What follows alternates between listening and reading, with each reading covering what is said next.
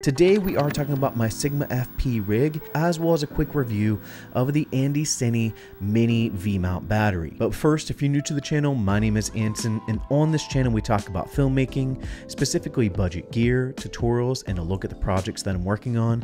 So if that's something you're into, consider subscribing. At long last, I'm finally breaking down my Sigma FP rig. I feel like I've been promising this for like a year plus.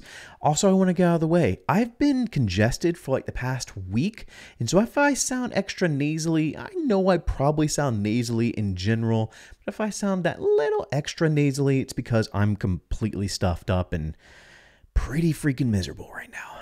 I'm also hopped up on Monster Energy drink because I don't know why I did that. It's like 6 o'clock at night. I'm not sleeping tonight. Now, while I do talk about my rig, I am also going to be taking a look at the Andycine mini V-mount battery, specifically the 95 watt-hour battery. Now, I do want to say that Andycine did send this battery over to me, as well as a V-mount plate, which we'll talk about. But as always, they're not requiring us to say anything specifically, and so you get my full and honest opinion, but that will come later on in the video. And so I'm not ever doing this again. This is the cheesiest thing I've ever done. So diving right in, let's talk about the core of the rig, basically what lives on the camera at all times. This is going to be a small rig cage. This is all based off the small rig cage, and I am using a small rig side plate to that cage as well to kind of help clamp in the micro HDMI as well as the USB-C cables, because Lord knows the micro HDMI is something that is just terrible about the Sigma FP because it's just so flimsy and so unreliable. And so this does help with that, having it clamped down in place. And so moving on from the base of the rig, let's talk about the top handle that I'm using. The top handle I'm using specifically is the small rig top handle, which is using the RE3 pin connection. This thing is not going anywhere and I love it. And so that's what I'm using for the top handle. Along with the top handle, I am using the small rig tilt and swivel for my monitor. And the monitor that I'm using is the Blackmagic Video Assist 12G 5-inch. And so that's what I'm using for my monitor recorder is the Blackmagic Video Assist 12G. Now talking about the cable that I use for the Video Assist, I am using a Condor Blue micro HDMI to HDMI cable.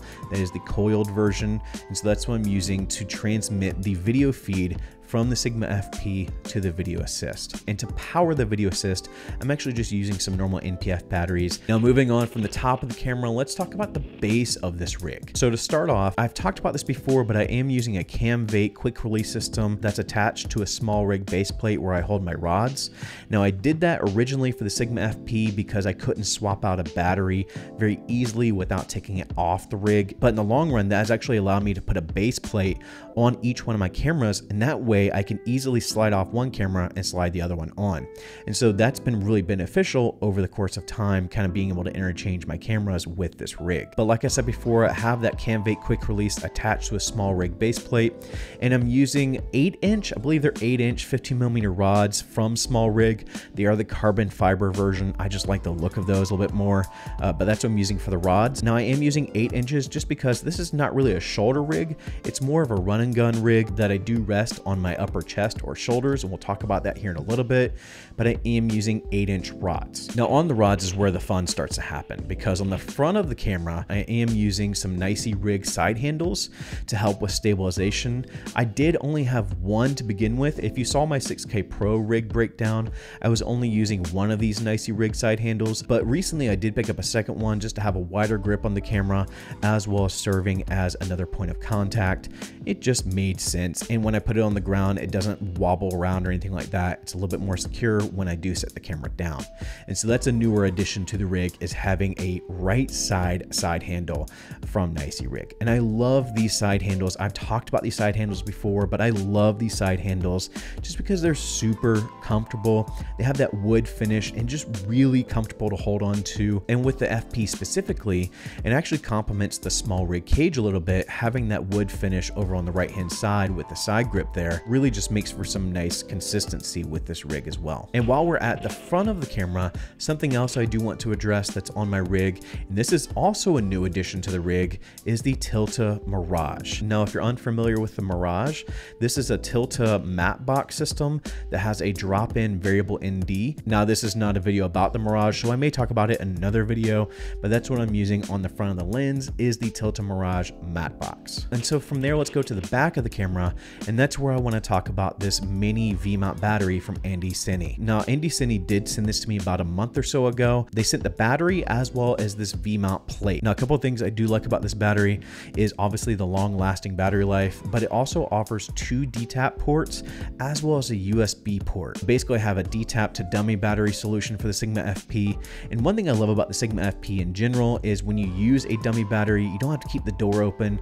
It does have this little just like hidden notch next to the door that you can pop out. Honestly, until using this battery, I didn't know that that was there, and so it's a nice little feature to have. And if I really need to power the video assist, I do have that second DTAP port, which I can run a cable from that battery to the video assist, offering some additional power. The other thing that's nice is it has a clear indicator of how much battery is left. You do have a button on the side of the battery that you can illuminate, kind of like an indicator, a level indicator of how much battery is left. And then the biggest thing for me is also just the overall size. I do like these mini V-mount batteries because while I'm offering a ton of power to my system, it's cutting down on a lot of that size. And so it doesn't add a ton of weight or it doesn't add a ton of bulk to the rig, having the battery on the rig. And so that's a really nice thing to have as well. But the plate itself, of course, is serving as a V-mount lock for the battery, but you can also turn it around, or if you want to use the other side somehow, it does offer almost like a cheese plate that you can use to mount more things onto this rig. And so that's really nice to have as well. Overall, this is a really good battery. The battery itself is $170. I believe the plate is around $30 to $40, somewhere around there. And so with this combo, you're getting a V-mount battery and a mounting option for a pretty inexpensive price. And so that's something that's really nice to have, a more budget-friendly option if you are looking at V-mount batteries. So I would definitely check out the Andycine mini V-mount battery, specifically maybe the 95 watt-hour battery.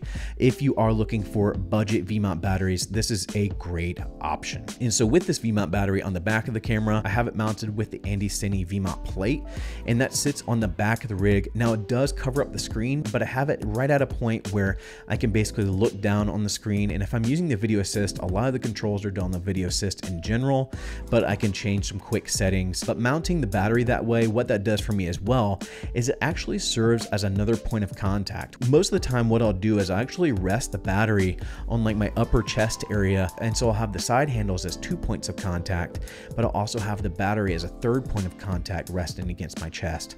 And it's just really comfortable. I won't lie, it's probably the most comfortable rig I've had in quite a while. Having those 3 points of contact has made for some really steady footage, even with the FP that does not offer IBIS. But other than some of the alternate components or adapters I may be using, that's really my Sigma FP rig.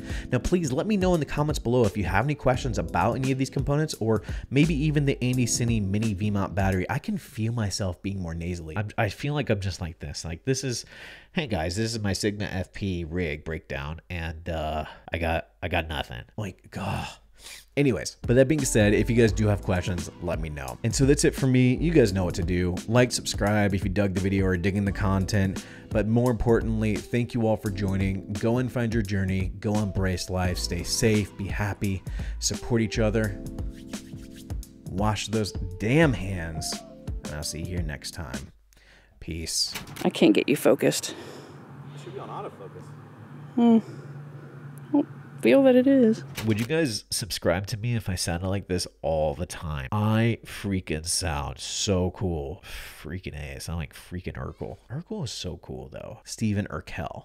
You guys remember that? If you're a child of the 80s and 90s, Steven Urkel, coolest guy in the world. Just saying. Just saying.